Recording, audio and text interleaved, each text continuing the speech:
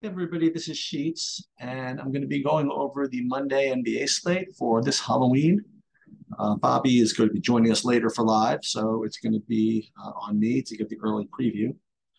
We are going to go game by game, and we're going to start off with Sacramento Charlotte, which already is going to generate quite a bit of value to discuss.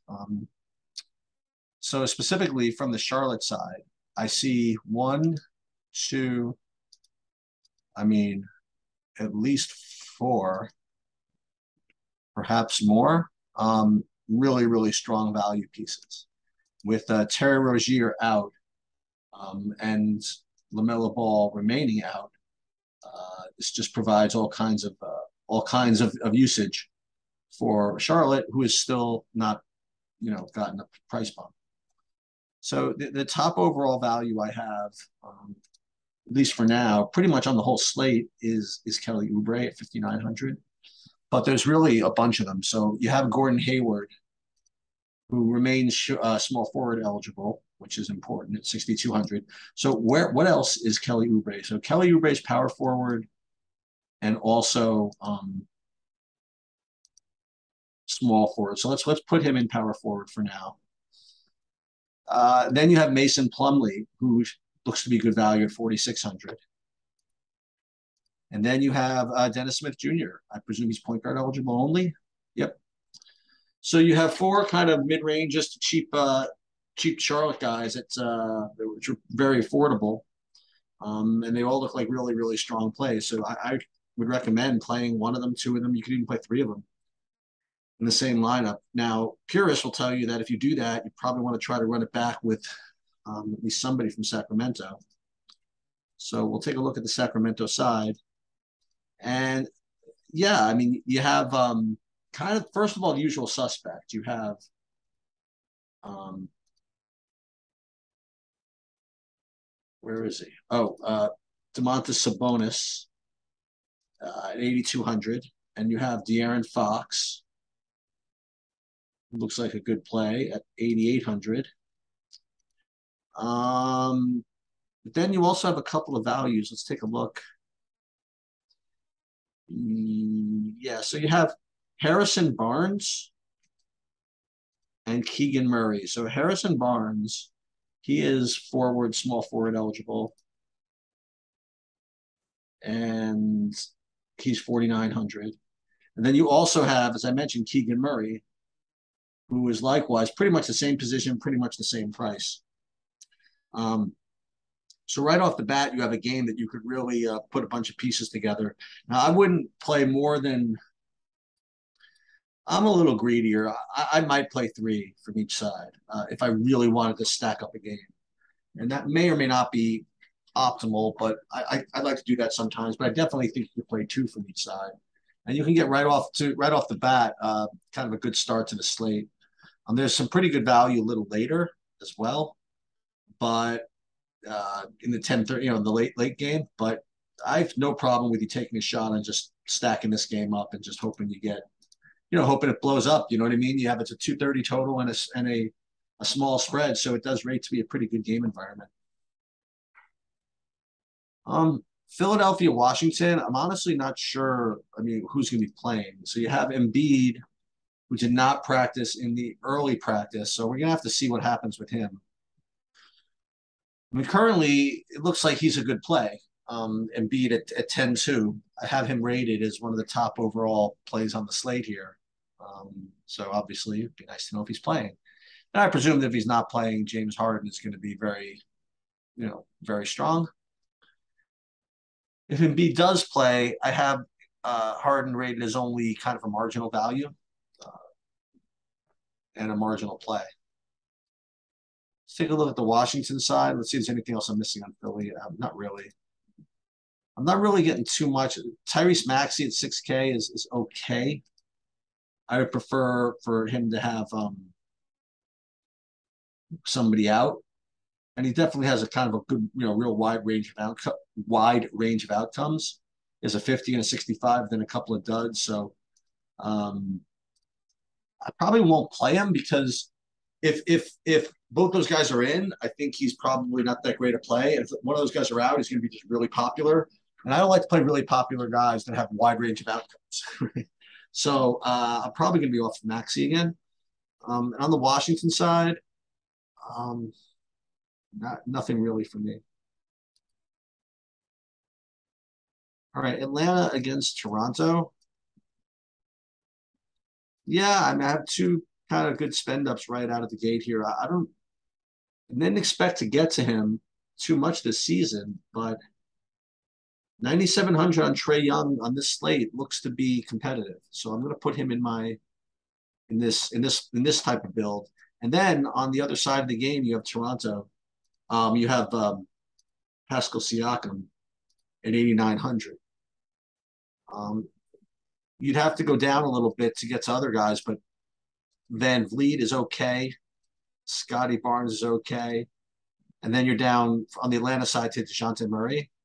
But Trey Young is clearly the best play on Atlanta's for me. And Toronto, I guess the next one I would play is Scotty Barnes.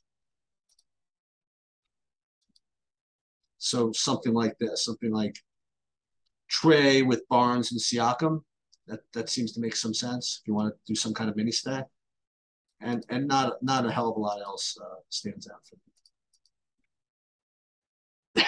All right, Indiana against Brooklyn. Getting a couple of good pieces here in the value range, but not guys that you like to play. Well, one guy that you do like to play is Miles Turner at 5,500. He's rating for me to be one of the top values on the slate. So we'll put him in here.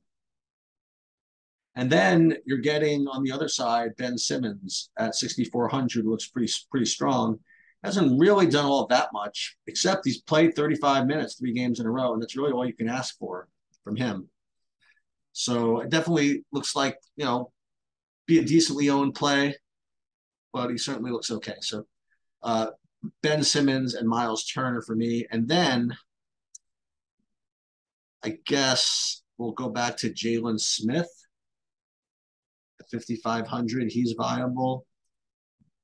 And then the spend ups, I think both the spend ups for Brooklyn are okay. I think Durant and Kyrie are playable at once again low ownership. So I do think both these guys have ceilings. I mean, two games ago, Kyrie put up a 68 ball, right, just like that, including 3 steals, 4 assists, 7 rebounds. So he still has that ceiling in him somewhere. So between him and Durant, I don't think either of them are particularly bad plays. So Simmons, Durant, and Kyrie for Brooklyn, Jalen Smith and Miles Turner for Indiana.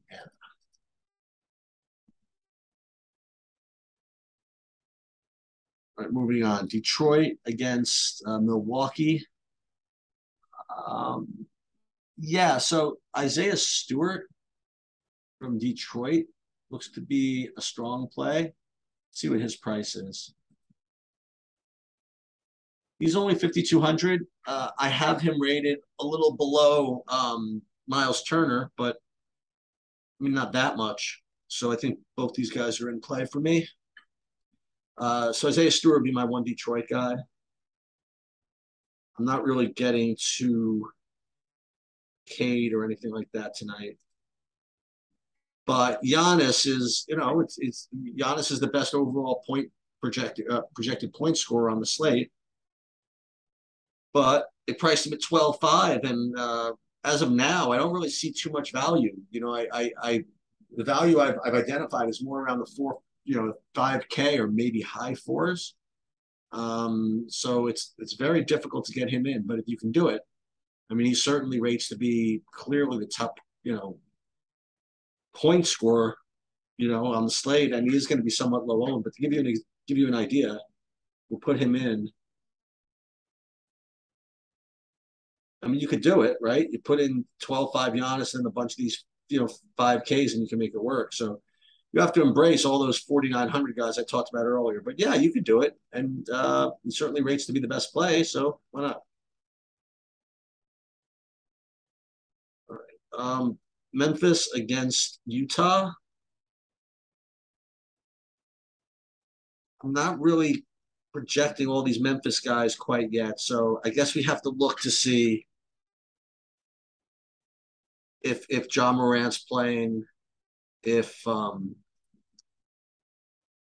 if because if not, then we're going to go right back to Tyus Jones. So we have to keep an eye on this.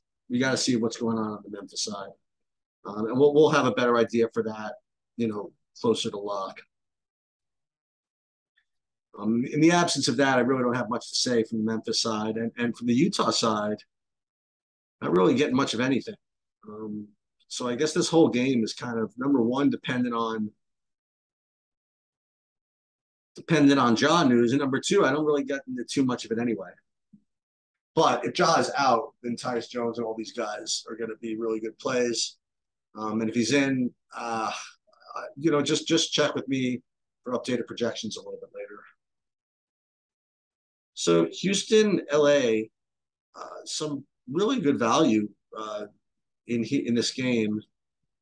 Specifically, well, not specifically. Let's just talk about it. So first of all, you're getting Reggie Jackson showing up for me at least as one of the top values overall. And doesn't look his ownership is that bad. So he's gonna look really strong for me.